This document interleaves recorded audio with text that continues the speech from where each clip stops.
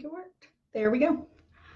Hi everybody, it's Jackie with Rigger Crafts here again, and today I am on my own for this, at least for the first few of these. So bear with me, I'm starting just a minute or so early so that I can make sure everything's up and running. If it is your first time joining us for our live demonstration day, welcome. I am going to be making some of my jewelry pieces, showing you how it's made.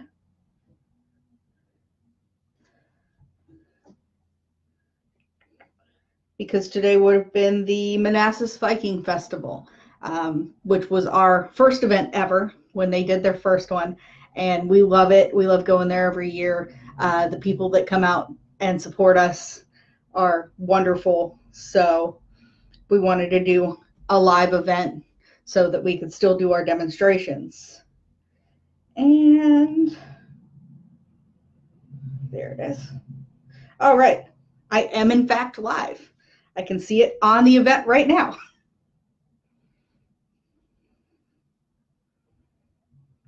So I am just going to make sure that I've got this shared here.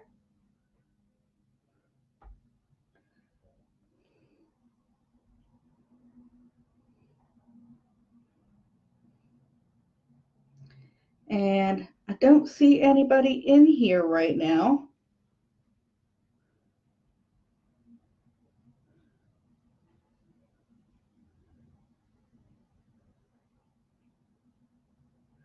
All right. So I am going to go ahead and get started. So what I'm going to be doing is making a pair of these earrings here.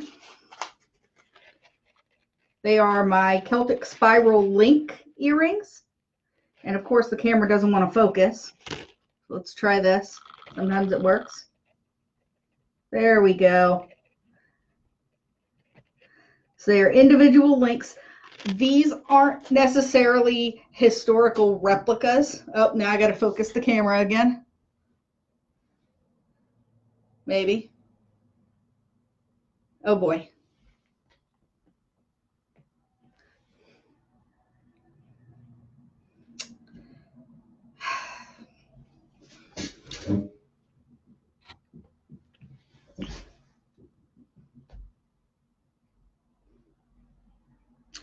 All right, interesting.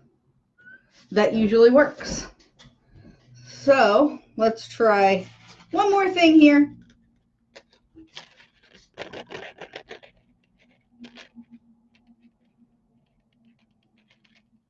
Bring it out. Ah, I got it. All right. So, sorry, technical difficulties. Vikings, technology, not a good combination. All right. So, these aren't necessarily replicas of a piece like I normally do for these demonstrations. These are inspired by Celtic and ancient Sumerian jewelry designs that are found in lots of museums, but they aren't based on one specific piece. As I'm sure most of you are aware, a lot of Celtic designs have the little spirals, and like I'm wearing mine, it's individual links of spirals. So I'm going to show you guys how I make these because it's a newer design. I've rolled it out in within the last month. I think I posted my first one about 3 weeks ago. So I wanted to show you guys how it's made since it's a very labor intensive process. So let me adjust my camera here.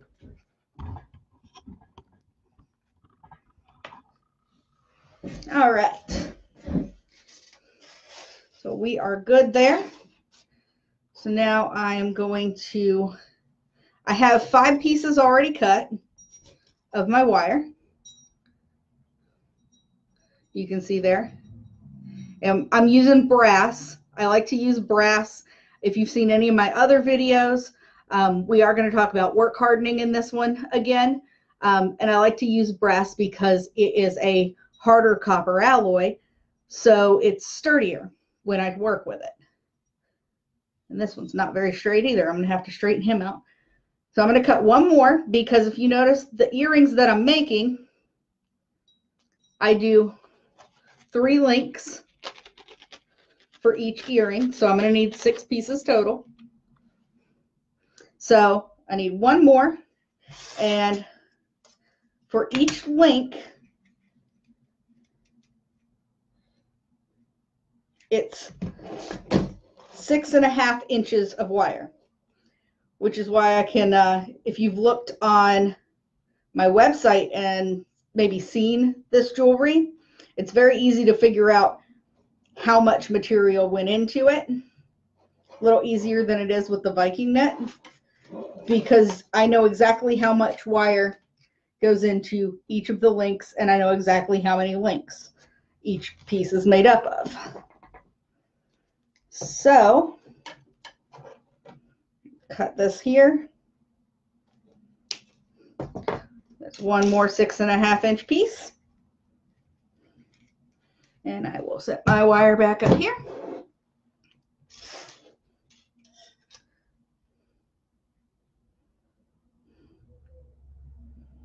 All right. So there we go. I have 6 pieces of wire, and I will set these right here as a reminder of what we're making.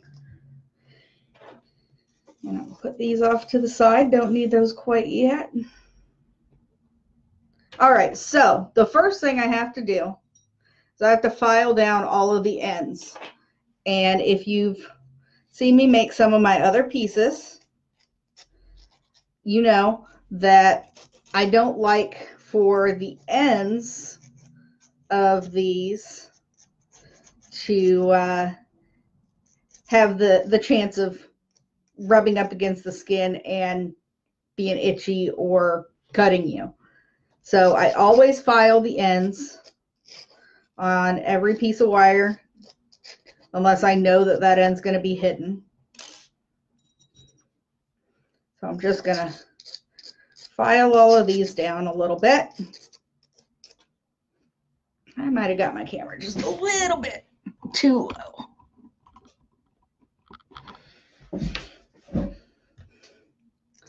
There we go. So for those of you who don't know us while I'm filing away at these, we are Rigger Crafts. My name is Jackie. I am the jeweler, and we are based out of Baltimore, Maryland. We do a lot of Celtic and Viking festivals and some Renaissance festivals in the Maryland, Virginia, and Delaware area. And because of the coronavirus situation, unfortunately, most of them were canceled this year.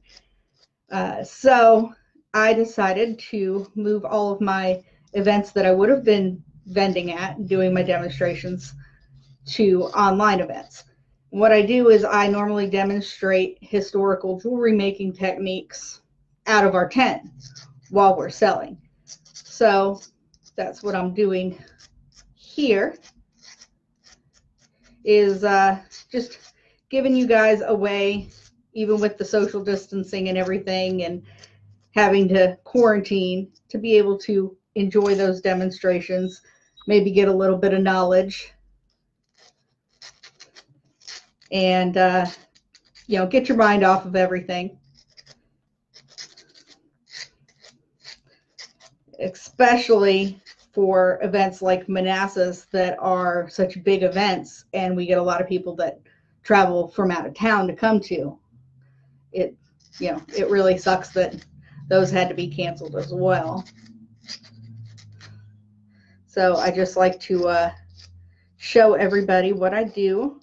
Unfortunately, today I didn't do as many of the historical jewelry making because I'm having a little trouble. If you can't see, my hand is all tore up and bandaged up and everything. I got attacked by a vicious 5-month-old kitten. She apparently didn't want to be picked up. So I'm having a little trouble actually making my hand do things that I need it to do. This is going to be the most difficult of all of the demonstrations I'm going to do today as far as things that I need my hand to do. So I'm hoping I can get all the spirals made without messing my hand up too much worse. But I can't do a lot of the fine motor skills that I need to do some of my really intricate wrapping and stuff like that. So I picked some things that were a little bit easier on my hand, but they might take a while, like this one, because we are now 11 minutes in and I'm still filing wire. So I do these pieces in earrings, bracelets, and necklaces. If you can see, I'm wearing my bracelet here. And for the necklaces, it takes me around about 10 hours or so to do one necklace. Usually a little bit longer, but I think if I sat down and like that's all I did, I could probably knock it out in about 10 hours. And you'll see why this is such a labor-intensive process as we make these earrings. So these earrings are 6 links. That's all we're making. For the necklaces, it's anywhere between 50 and 65-ish, usually, links. So a lot more than with the earrings. And there's a lot more labor involved in that as well, because I also need to do jump rings and things like that because I make all of my necklaces. You can see here, it's adjustable. So it's got a bunch of jump rings and the clasps, so you can adjust it lengthwise to whatever you like. And we'll look at those when we're done in a little bit more detail. So the next step, now that I have these all filed, move this out of the way for a second so you can see what I'm doing here. I'm going to take my ruler, and I need to, on each of these wires, I need to mark it. Now I use a Sharpie pen because it's thin, and because with the metal, the Sharpie's just going to come right back off. So half of 6.5 is 3 1/4. And then I want to go 3/4 of an inch out from that. So I'm going to mark it at 2.5 and 4. And then I need to make those markings go all the way around the wire just to make sure I can see it. And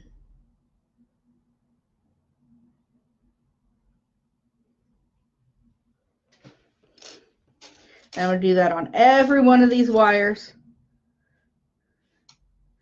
3 1/4, 2.5, and 4.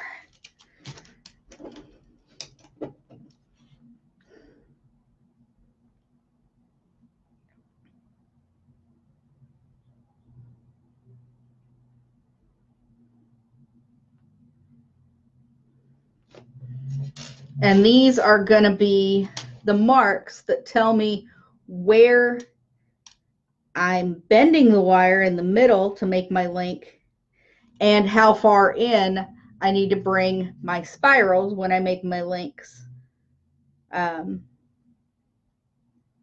So mark all 6 of these.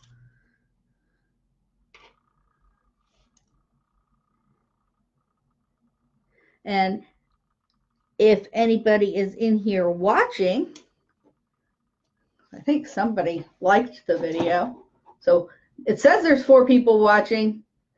If anybody has any questions or anything, feel free to ask. I do have a screen right there, so I can see.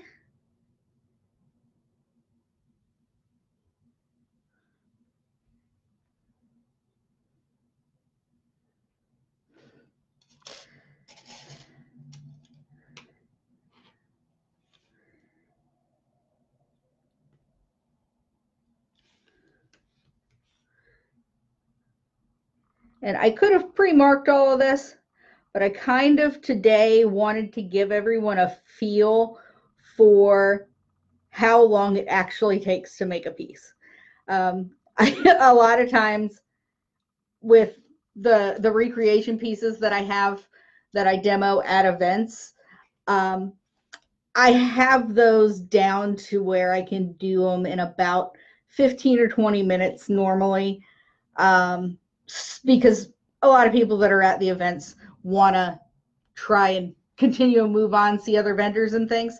So I wanted to do something a little bit different today, especially for the folks that normally go to Manassas, because they've seen most of my jewelry making demonstrations.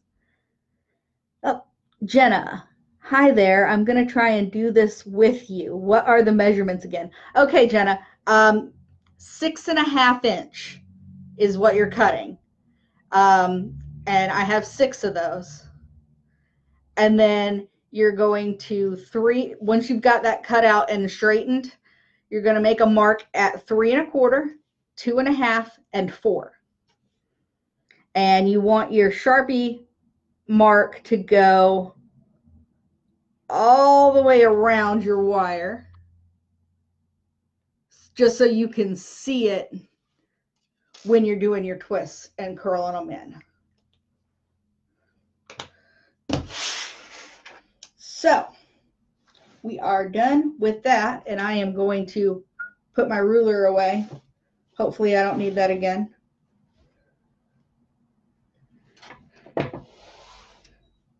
All right.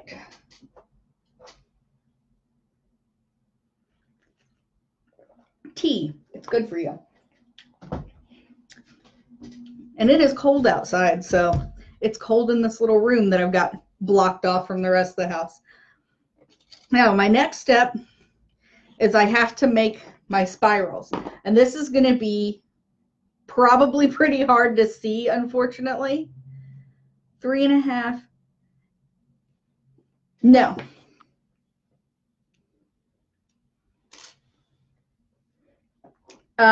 Let me type it here.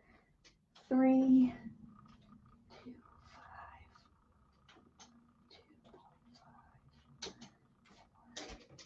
2.5.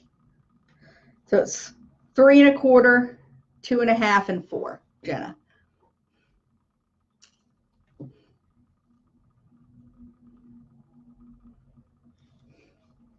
And it is on a 6.5 inch wire. You had that right.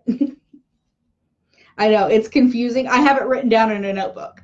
Otherwise, I would never remember. All right, so for my spirals, I have these round nose pliers. These are teeny tiny. I have a smaller set. See if I can find them, since it looks like there's somebody else in here who does jewelry. I have these and I have these, and I will explain to you why I made the choice to use these. So these actually have a smaller tip, the silvery or the gray ones. They have smaller tips, but I've found that when the tips are this small, they're not sturdy enough, because I'm using an 18 gauge wire. I like a more robust piece, and I don't like to use the 20 gauge wire that a lot of people use when they make these. It's easier and it hurts your hands a lot less, but I like to use a more robust wire just because it's sturdier. And then obviously I have like your standard big round nose pliers, but these don't have small enough tips to actually make your spirals the size that you want them. So these are the ones that I like, and these are Lindstroms, I think, if I'm not mistaken. Yeah, these are Lindstroms. So if you're looking for a pair of pliers to do this with, I like these. So to make your spirals, you want to hold it as far up on the end as you can in your round nose pliers and make your spiral as small as you can start it, but you don't want to close it up all the way. You see how I've got like a little, almost a J made there? Because what I'm going to do is I'm going to take my flat nose pliers and push that in and curl that end in. So I've got a very, very small circle. It's not flat, but it's very, very closed and very small. And then I'm going to take and grab that with my flat nose pliers again. And you're not going to try and really clamp down on it too hard with your hand. You want to have a good enough grip that it's not going to move, but you also don't want to mar your metal. And that's another big thing you want to watch out for when you're working with the larger gauge wires, is they also mar. And it's a little harder to fix. So what I'm doing is I'm not using the pliers to twist in. I'm actually using this thumb to push the wire down and back in towards itself to start my spiral. And then I'm going to take my pliers here again. And I'm trying to do this where you guys can see it. I'm going to squeeze that spiral back in on itself to where it's touching the other side. Like that. There we go. And then I'm going to grab it again. And again, I'm going to push it back in on itself. And push that back in on itself. And keep going around like that. And I want to keep this as tight as possible.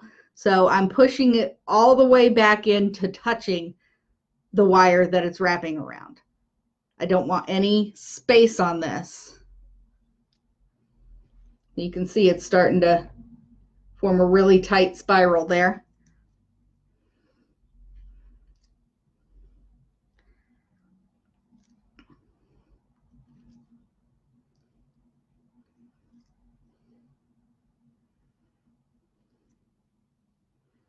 And I'm going to take that all the way.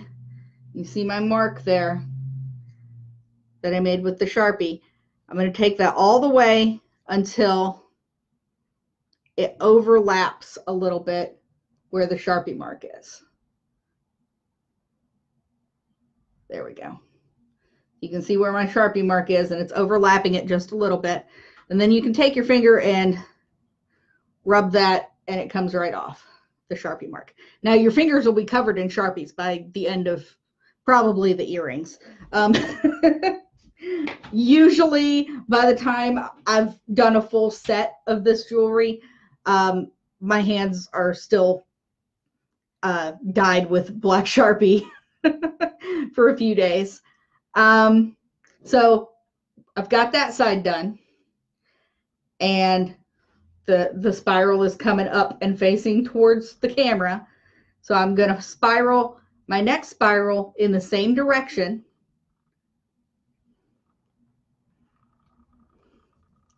Again, I'm grabbing it. Whoops, that happens a lot.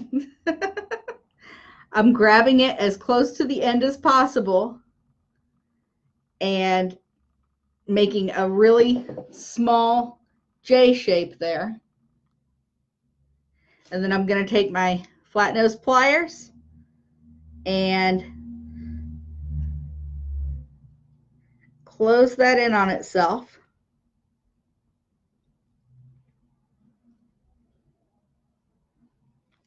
Okay. And using my thumb to push it around and then squeezing that end in just a little bit so it closes up.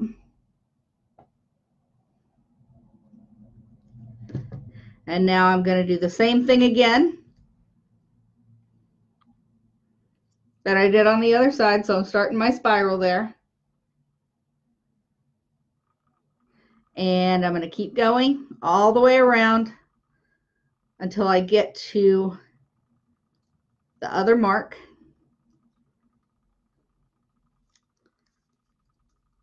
keeping it, again, as tight as I can of a spiral.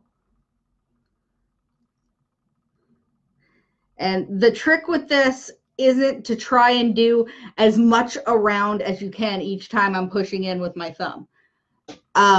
Do it in tiny little bits, because if you try and do a big section at a time, that's how you're going to end up with a looser spiral. So go as close to this as you can and just do a little push every time, like that. Oh, there's another comment. All right. So now I have that piece. And I've got my 2 spirals going in the same direction. And I'm going to set this aside.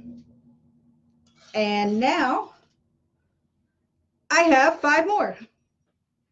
So I'm going to try and do those a little bit faster here.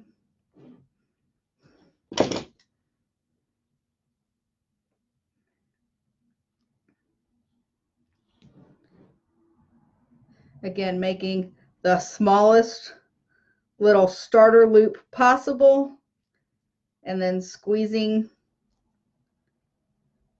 to close it up.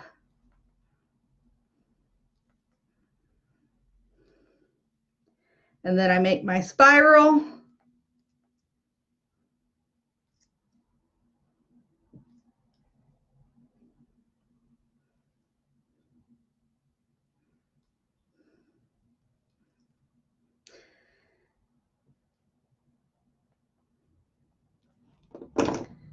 Okay, and then I wipe my Sharpie mark off once I get to it. And do the other side.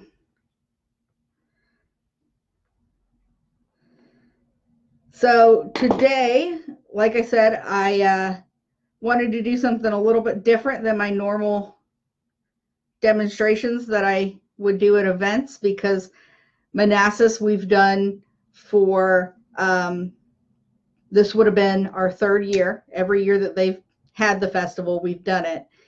And everybody that's been there has pretty much seen my demonstrations. So I wanted to do something that's a bit different, something you're not used to seeing, but still a demonstration, because, you know, the people that go to the festival come and they like to watch the demonstrations and everything. But one of the things that we're going to be doing a little bit later is Yerrick and I are going to be playing Tefl, which is a Viking chess game. It's a historical game. We'll give some more of the history on it during that video. But we're going to be playing it, and I will likely be losing. Those of you who know us personally probably already figured that out. There is one thing Viking Yerrick is good at, that is board games. And it's a strategy-based game. But if you guys like that and you would like to see some more of that kind of stuff, let me know, because I also have a game that is even older than that. It's the oldest board game in the world. It's a 5,000-year-old board game from the city of Ur. And I can't remember exactly where that is off the top of my head. I believe it was Sumerian. But we have that, and it's a very fun game. Yerrick and I played it last night and both really enjoyed it. So if that's something you guys would be interested in watching, let me know, because I would love to do that as a demonstration. It's super fun.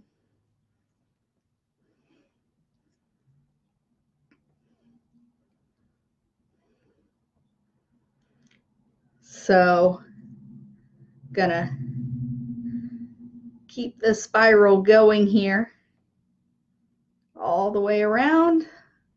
And a little bit more. There we go. And do this one.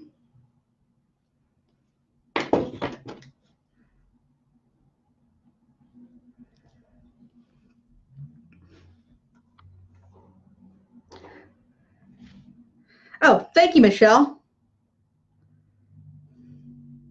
Yeah, for whatever reason, I'm having to actually scroll to see all of the comments today. It's not actually popping them up like it normally would.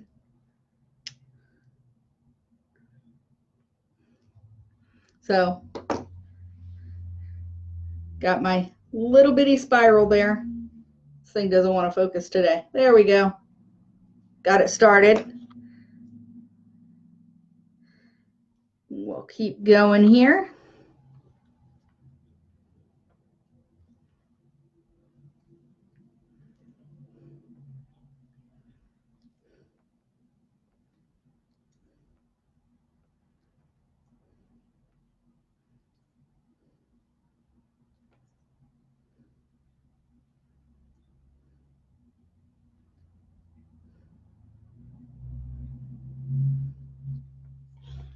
All right. So that's 3. That's enough for 1 earring. Let's do our next 3 here.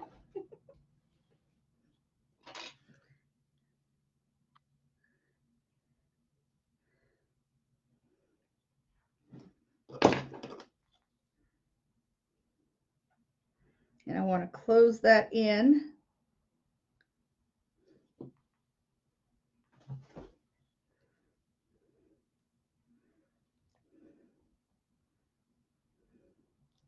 There we go.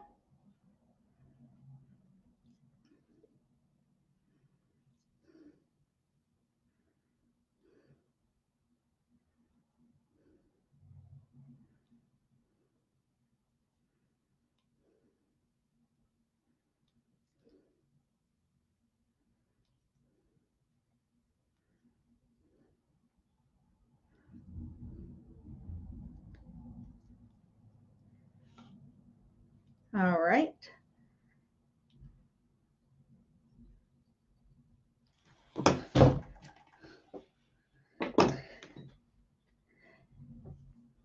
Oh, somebody's joining us. Oh, it's Astrid. Come here, pretty girl. If the camera gets bumped, I apologize.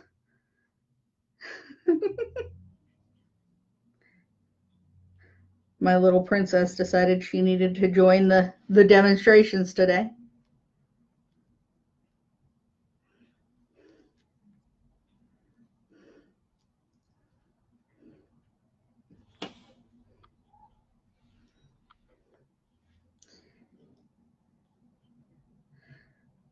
So later today, hi baby. You leaving now? All right.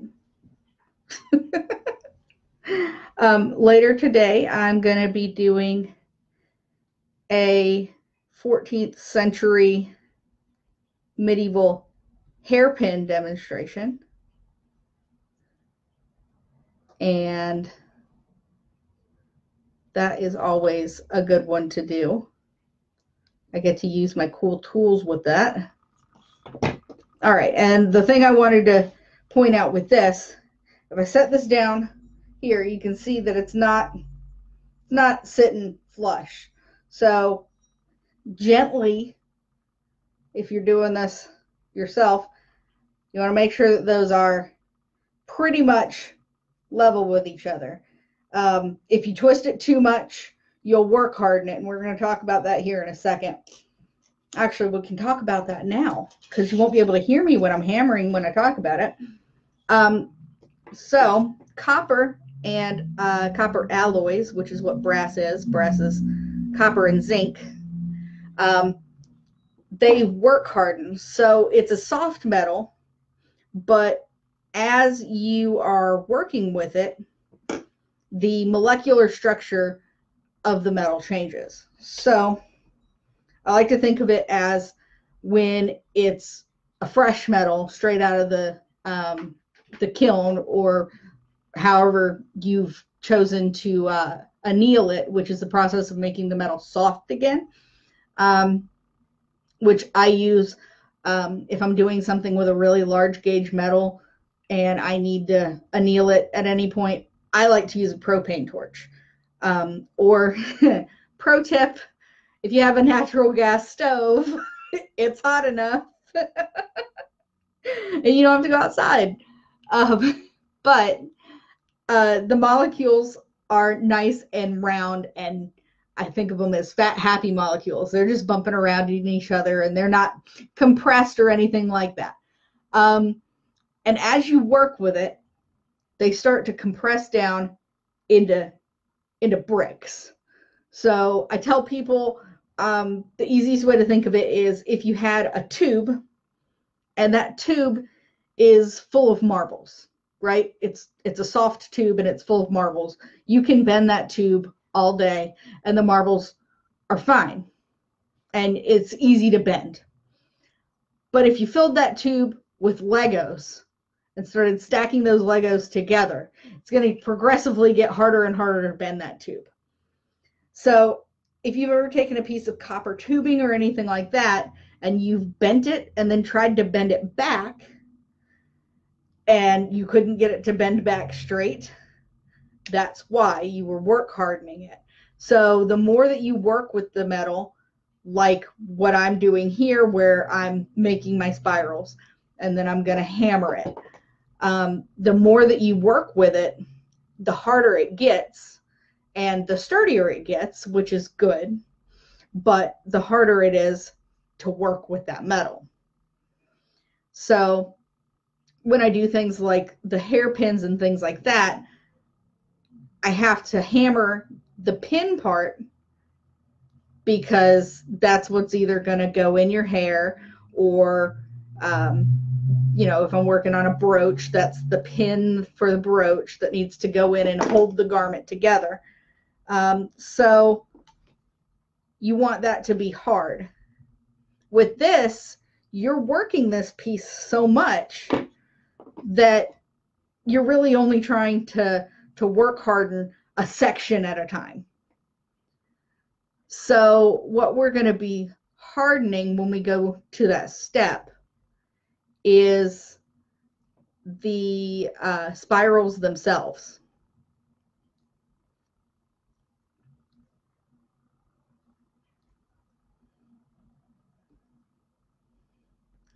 So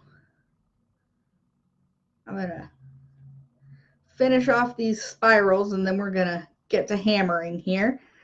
And I am using my bench block here instead of my little anvil today because I need a nice flat surface and I don't have anything that's really going to be sticking out underneath it that I have to worry about, like when I'm doing the brooches and I've got a piece that I need to hang off the side or something like that. This I can get something nice and centered, and I've got my sand block underneath so that I can hammer and knock things down off of my mannequins so that I can hammer and not worry about damaging my table or making too much noise. Oh man, Astrid has found strings hanging up on my dress that's hanging on the door. So I might have to get up and get her to stop that.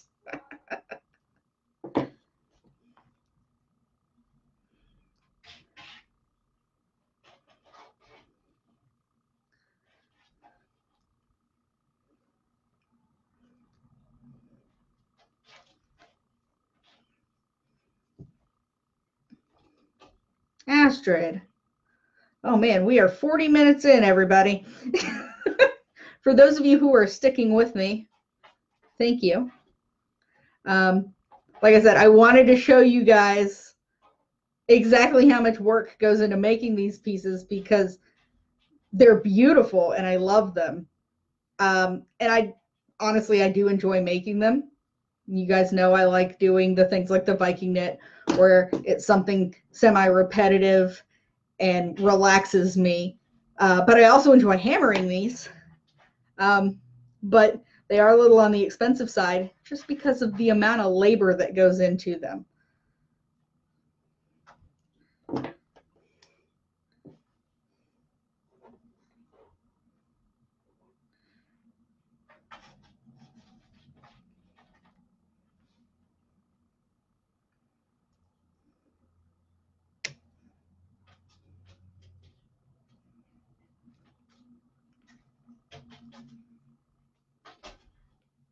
If you guys can hear that, that's Astrid playing with a string off of my other apron dress, the pink and green one that I normally wear on these streams.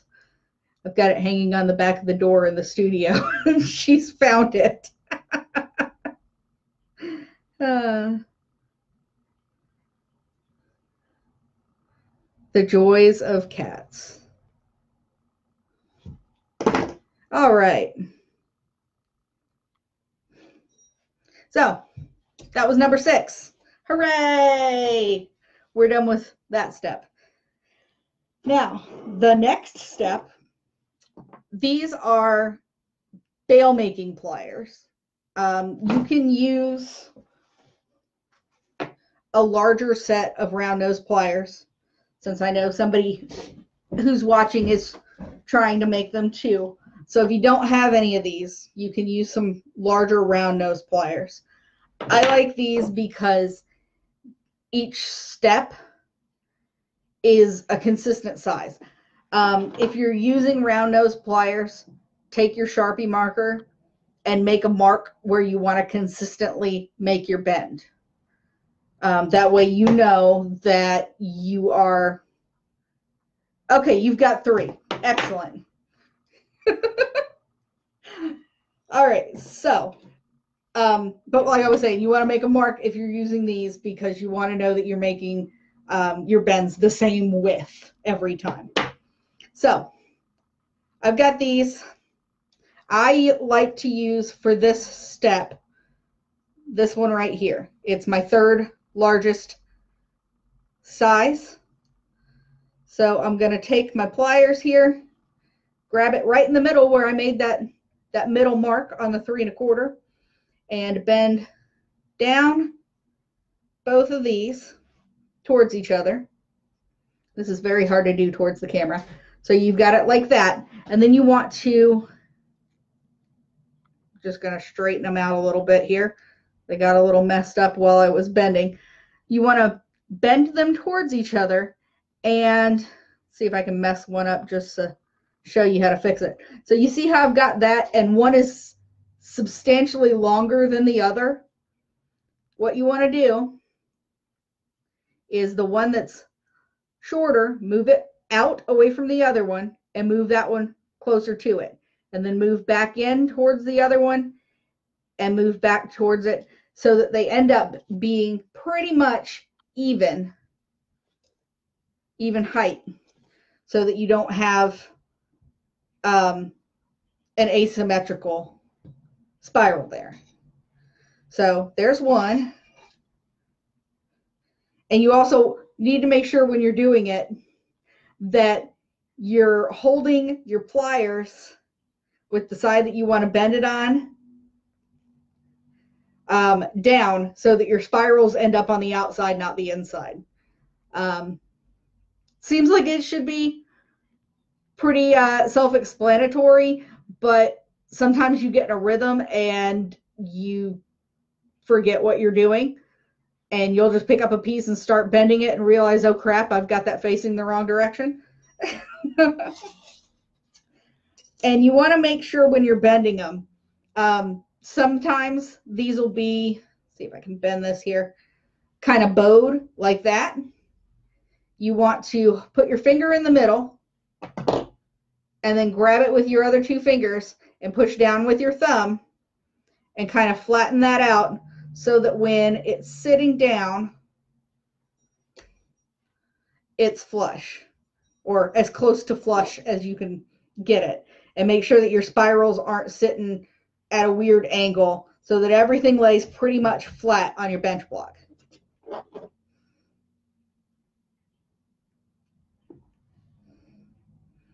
You want to bend all 6 of them like that. And while I'm doing that, I wanted to remind everybody, I am going to have the Viking Knit videos. I'm posting the pre-recorded live videos because I do those. Again, that's what I'm kind of known for at events.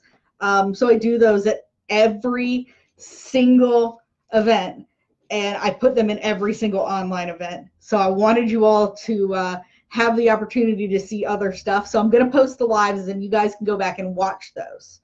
Or not the lives, the pre-recorded ones, so that you guys can enjoy these live videos and see other stuff if you've already seen those. And if not, you get bonus footage. Oh, yeah, see, Jenna, learn from my mistakes. That's what I'm here for. I'm here to make the mistakes. If anybody caught, what was that? I think it was my last event, the first time I made the same medieval hairpin that I'm going to be making today. I picked the wrong size wire for my pin part, and the coil wouldn't fit over it. So I ended up having to start all over making that part of the hairpin, and it was live. So there was no covering up the fact that I messed up. So now that we have all of these made, the other thing is, before we start hammering, you want to make sure that they're all touching right there in between the spirals. You want to make sure that those stay touching. You can adjust it as you're hammering, but you want to make sure that, and when you're adjusting to make sure that they're touching, just grab them and push them in towards each other like that, so that you make sure they're touching. All right. So the next step, I am using a heavy hammer. This is a 12-ounce hammer. You can do it with a regular chasing hammer, but I like to get the more bang for my buck, is how I think of it. So I use a 12-ounce hammer. It doesn't seem like a heavy hammer when I just say it's a 12-ounce hammer, but a pound is 16 ounces. Still doesn't seem like a lot until you realize that when I'm hammering, I've now made all of these. When I make a necklace, 60 links, and I've got to hammer 60 links, and somebody can do the math. I'm sure one of you in there's got a calculator pulled up to do this math right now. There's 2 spirals on each link, and I do each spiral and flip it over. So that's 4 per link times 60, and then I hit each link, we'll say 3 times, each spiral 3 times. So 4 times 60 times 3. That's how many times I actually have to hit things with the hammer. It's a lot. It gets a little bit heavy after a while. So you can use a lighter hammer. Take breaks. And if you're not familiar with good form for hammering, with this one, I don't like holding it way back because this isn't a jeweler's hammer. I hold it about mid shaft because this handle isn't made properly. That's just me not having the correct tools for the job. But if you have a jeweler's hammer, great. If not, please try not to hammer incorrectly. All right, so when you're hammering, let's see if I can get this a little bit closer so everybody can see. All right, so to hammer these, you want to hammer the 2 spirals, and you can hammer in between the 2 spirals a little bit, but you do not want to hammer basically that part, that section. You don't want to hammer because you still have to work with that. You don't want to work hard in that metal. So watch your fingers, especially if you're using a heavy hammer. This is metal, that's metal. It's going to hurt. And hold it down a little bit and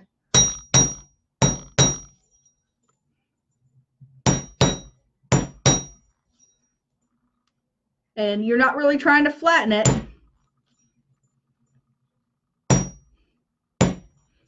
You're just trying to harden everything up. And when you're using a hammer this heavy, 2 to 3 hits is about all you need on each spiral.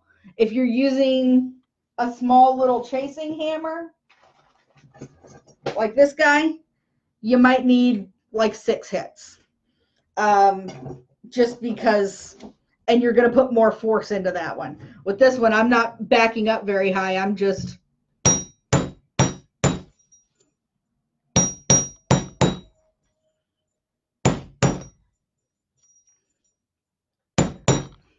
getting real short little hits because I don't need a lot with the extra weight.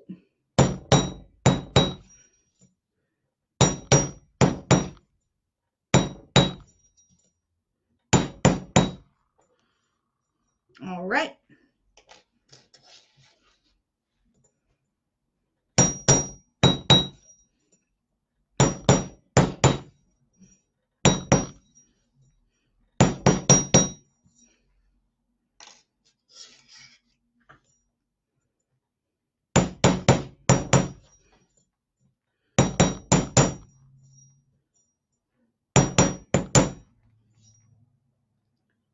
Okay.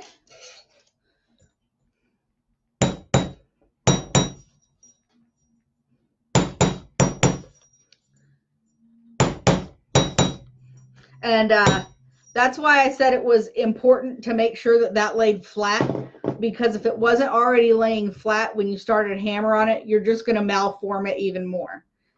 So before you start hammering, make sure that your spirals are actually laying flat or as close to it as you can get them. Otherwise, they're going to get even more messed up, and you don't want that. You don't want to try and fix that. So the next step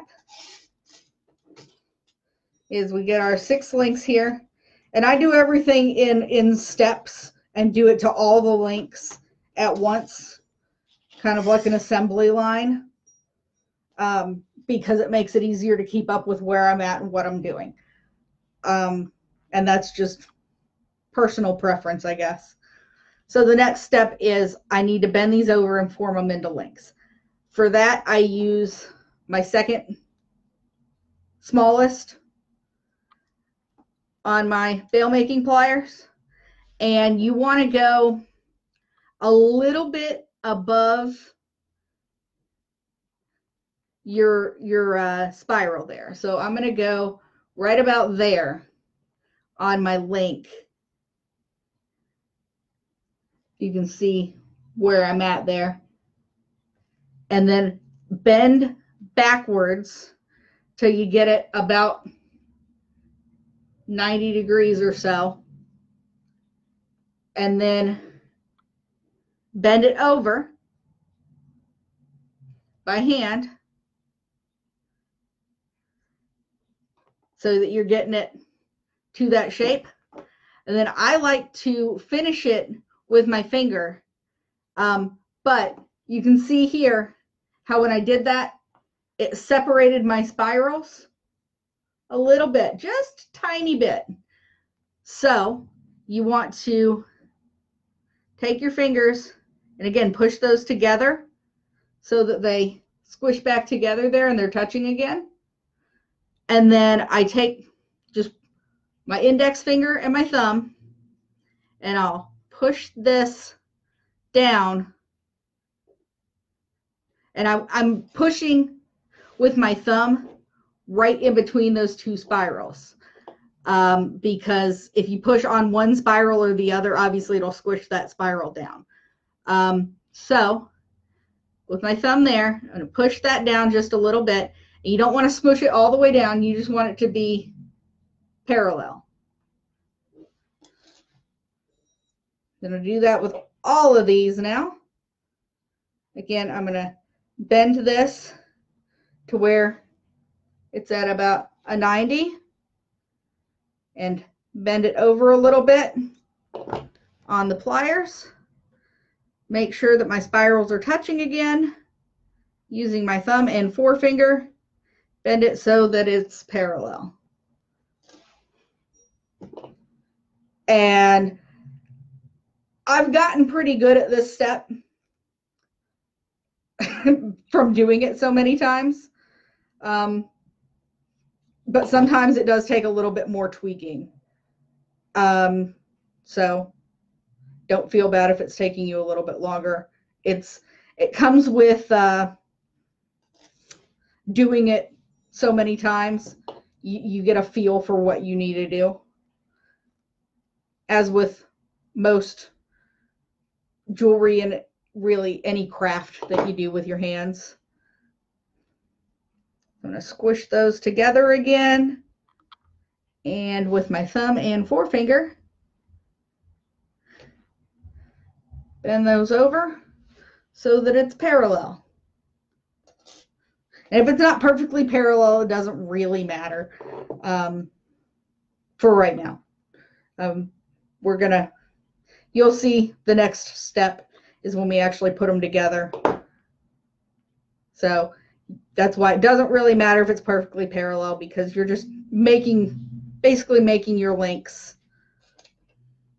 And if after you've gotten it bent over parallel, they start coming apart again, because sometimes they do when you pinch them, again, just tweak them and push them in towards each other, and that will put your spirals up next to each other. And this is my personal way of doing this form of jewelry making. Like I said, it's not based on an actual artifact, so there's no right or wrong way to do this. You've got some people that have, you see when I do my links here, I don't like to have space, a lot of space in between the links. I like them to kind of basically lay on top of each other, so that they're right next to each other, so you don't have a lot of extra space. But you'll see some people that like to do them where they're real spaced out and you can see that they're links, which I get doing that because it uses less material and it goes a lot faster to make something the same distance, but this gives you a much fuller look. So personal preference, but again, it makes it take longer. So when you have your links made, the next step is you are going to hold one link and you want, see if I can do this backwards here. So you're holding your link and that part would be facing you, is the easiest way to do it. You're going to take your next link and you've got your loop facing down, right? And this loop is facing to what would be your right. You're going to take your loop on this one and slide it in through that first loop in the middle there and link them together like so. Once you've got them linked together, you are going to take, again, your thumb and forefinger and push your spirals down so that they're sitting on that loop underneath it, so that this part is closed up. You can see there how it's closed up, but this one is still open because, again, this is 3 links that go in here. So do the same thing again. You have that loop there. This loop is going to go, it's harder to do when it's facing away from you. This loop is going to go inside that other loop. I made it look so easy the first time. There we go. It goes inside the other loop and now they're connected. And I'm going to push that loop down like so. And then since these are earrings and they're only 3 loops long, I'm going to grab this loop and close this last link off. And I'm going to do the same thing with these. So got it with the loop facing to your right. Grab this link so it's facing you. Goes in through that hole and you're gonna use your thumb and forefinger here to close that link on the next one. And then same thing here. Got the back facing you. Bring that through. And your thumb and forefinger to close that next link. And close that last link on it. Now, what I like to do, I think it makes it look nice to finish it this way. I like to take my links and gently fold the links so that the links are, the spirals are folded down on the sides. So you can see there, maybe if I can get this, oh, maybe if I'll lay it on here, you can see that instead of being flat, they're now bowed. And that just helps it, helps keep stuff from getting under the loop, the links as easily, and around your spirals. And if you have one like this one where the spirals overlap each other, that's perfectly okay because they're nice and tight there. This link overlaps this one. What I like to do is make sure that this underneath link is squished down a little bit more so that this link clearly sits on top of the other link. I'm going to do the same thing with this one. I'm going to bend those down. Man, there are 7 people still here watching this. I am impressed that you guys watched an hour of me fighting wire. All right, so I'm going to bend those down like that.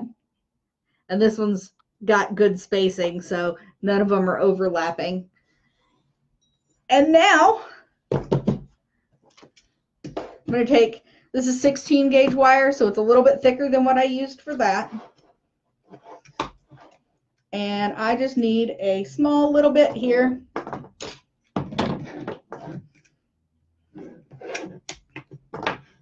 Oh, I had some scraps sitting over there too I could have used. Oh well.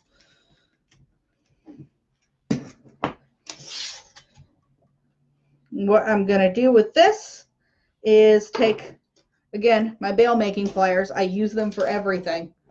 They are probably my most versatile tool. Hi, Terry. Thank you for sharing.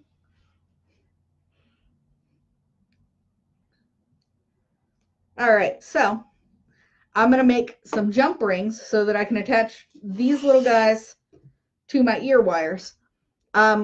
If you're following along, I use, again, the 4th now size on my bail making pliers. So it's the biggest of the 2 middle ones for these. And I'm just going to make some jump rings by winding this wire around that middle section. And I really only needed 2 jump rings, but I made sure I gave myself enough wire wrapped around there that I have some extra. And I make all my own jump rings. If you have jump rings pre-made, if you buy them, great, good on you. You can use those. I apparently prefer to work harder, not smarter. So I'm going to cut these, and I cut them so that the flush side of my flush cutters, so I have to flip my cutters over so that it's flush side and flush side. If you're making your own, that's important to remember. Otherwise, you have to file down the not flush side, and it looks a little weird.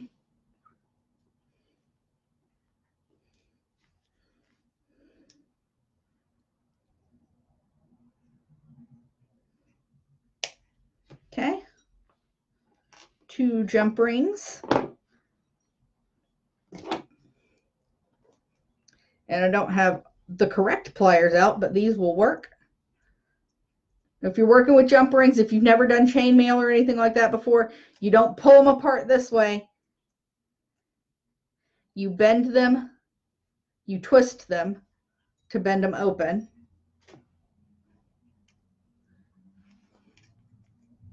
So that you're only bending them in this direction, not this direction. And I'm going to take and put the top of my link in there. And close this up. And that's got a funky edge on it. So it's important when you're making your own jump rings.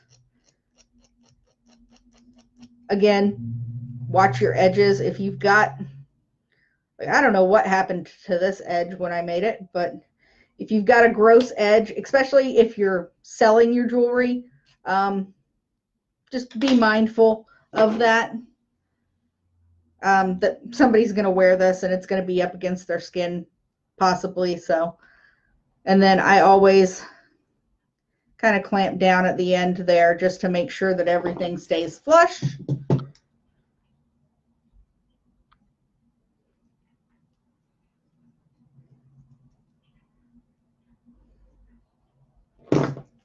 So there is one.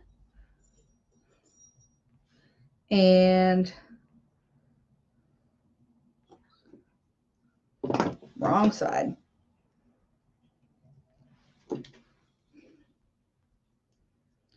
I'm gonna bring these two back together.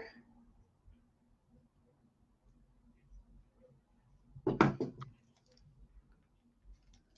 that one doesn't need to be filed because I didn't make a gross jump ring. I don't know how I did that first one. All right, so I've got those made. Now I need to get my ear wires separated here. And my ear wires function pretty similarly. These are surgical stainless steel. I always use surgical stainless steel in all of my ear wires.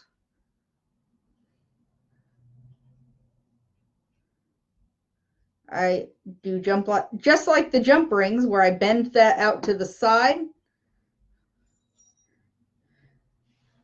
So I've got that bent out to the side there. And I'm going to slip my jump ring. Make sure that the front of your earring is facing the front of your ear wire there. And then can't do this and hold it to where the camera can see. My hands just aren't functioning that way today. I'm going to bend that back around and make sure it's nice and straight so that my earring is attached to my ear wire. Do the same thing with this one.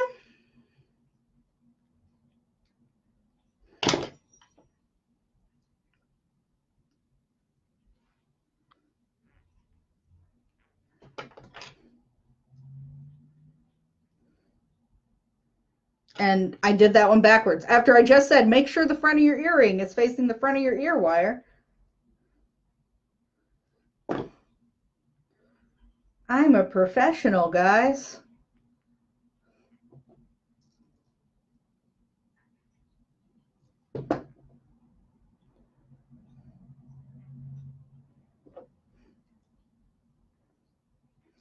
And then make sure it's straight. Ta-da! All right, so I'm going to put these on a card so I don't lose them. And I always put these little rubber backers on all of the earrings because I didn't used to get those, but I lost a pair of my earrings and I was very upset. So I didn't want that to happen to anybody else. So now they all get the little rubber backers as well. So that is another set of the earrings.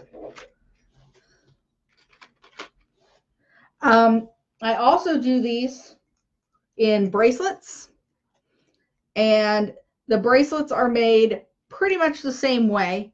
I think this one is, yeah, it's a 7-inch, so it's the same size as the one I'm wearing. So it's 17 links to make a 7-inch length, which my wrist is about a 6.5-inch wrist, and it fits me perfectly. As you can see, this bracelet fits wonderfully. So the way that I do the bracelets is I put a jump ring on the end, just like I did with the earrings.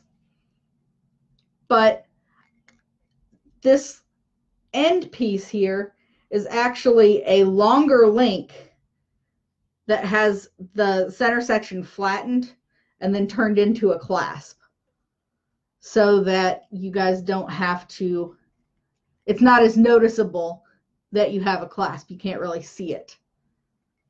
You can just kind of see that jump ring there. And I have available in the bracelets right now, so I have 3 pairs of the earrings available currently. I have one of those 7-inch and an 8-inch bracelet. And I can add jump rings to a bracelet if you wanted something that's a little adjustable. And then in the necklaces, and I also have the earrings too. These have gold ear wires, black ear wires. It's a preference thing, whatever you want. If you want to request certain color of ear wires. Then for the necklaces, what I do is I make a clasp that is attached to a jump ring on the end of one of the links there. And I do a section of my jump rings that I make. And that gives you an extra 3, I think this has got 4 inches of jump rings, so that it's adjustable to whatever length that you want, which is handy. So I have that one, which is 19 inches, and it's got, I think I said that's like 4 inches or so of extra jump rings. Let's measure.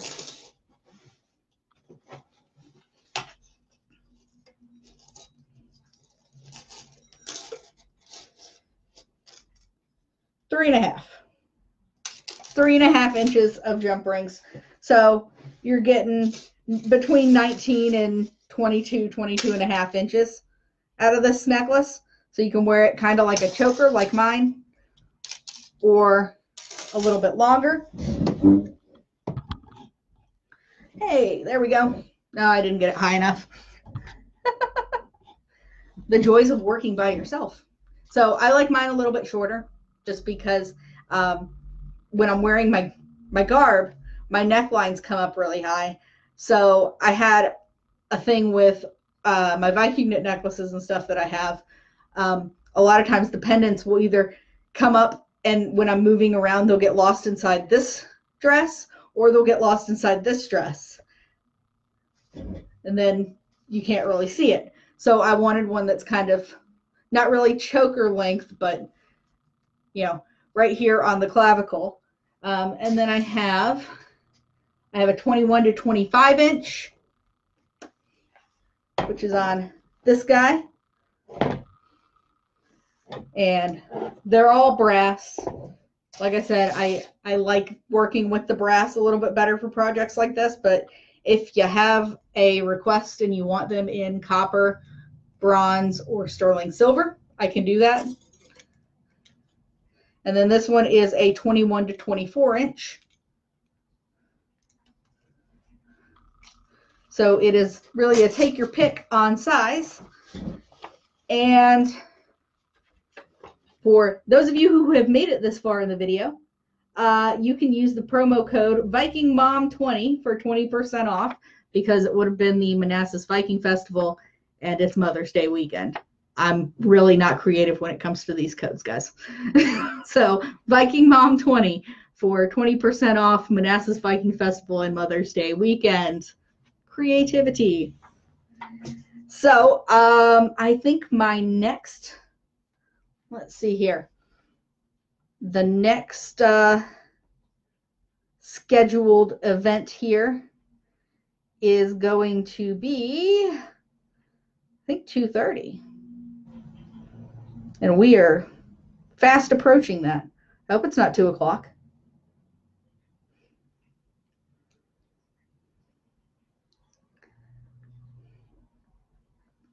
My phone doesn't like me right now, apparently. There we go. Let's see.